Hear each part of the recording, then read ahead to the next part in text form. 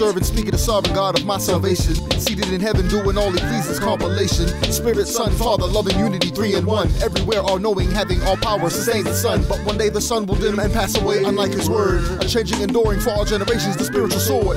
In it we read about him who authored all that is, ordained and predestined every event for glory his, special revelation of his character and attributes, holy and righteous are all his judgments, it's only the fool who refutes. Check Jeremiah 18, the potter can make or break the clay, build a nation or tear it down if his voice they don't obey. All the earth is guilty before God, so close your mouth. Shut up! All have sinned and none are righteous, from east, west, north, and south. The just judge must punish. Your good deeds is rubbish. The fact that any are saved is the good news are published. In Genesis 26, God tells Abimelech, I withheld you from sinning against me.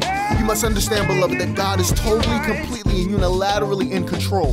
The word unilateral is good here to summarize the salvation concept from a satellite view. It is defined as occurring on or involving one side only, undertaken on behalf of one party or faction only, not mutual.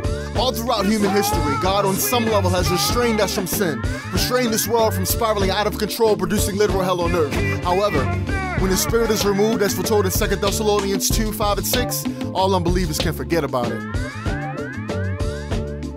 Faithful and true on a white stallion waging war, blinged out crowns, eyes blazing, flying war. Speak Satan's son, slaughter simultaneous, flesh is dipped in the blood sword from his mouth, bodies get ripped, torn to pieces. All those who forget God exploded. I ain't bluffing. Isaiah 63 and Psalm 50 I quote. The heavens will declare his justice, God is judge himself, Selah. Preserving the elect, we are all his brides, Okuti Felah. It's really only two categories, God and everything else.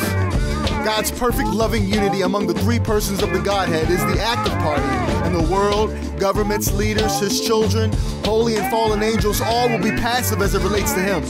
I really like the legal usage of the word unilateral as it relates to God's plan to redeem his children.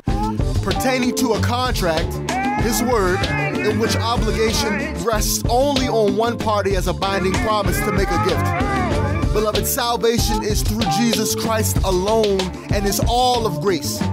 Blessed is the man whom the Lord will not impute sin, whose debt was paid on the cross of Christ. Bad things don't happen to good people, we all evil, all astray and damned if it weren't for the Redeemer's retrieval. He chose some to save, and I pray you win that number. Trust and believe, call his name, repent, no time to slumber. Jesus, the jealous judge, is just. In fact, there's no debate. I'm zealous cause my sin he did redact, the devil hating. Look, Yeshua's coming quickly, both with wrath and reward. Choose life and eternal bliss and never miss house wars.